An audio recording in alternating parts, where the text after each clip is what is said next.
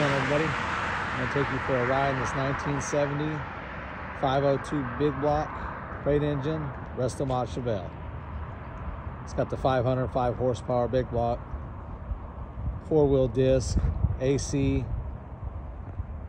Has all the signs of being a real SS originally, but I'm not sure. Don't have the original build sheet or protectile plate, so I can't necessarily prove it. 12-volt positive rear end. It's got they had the box in, trailing arms,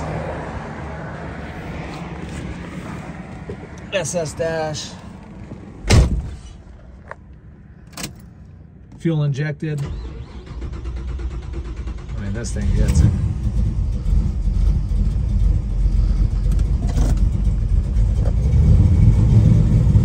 Turbo 400 tranny with 28 to 3200 stall.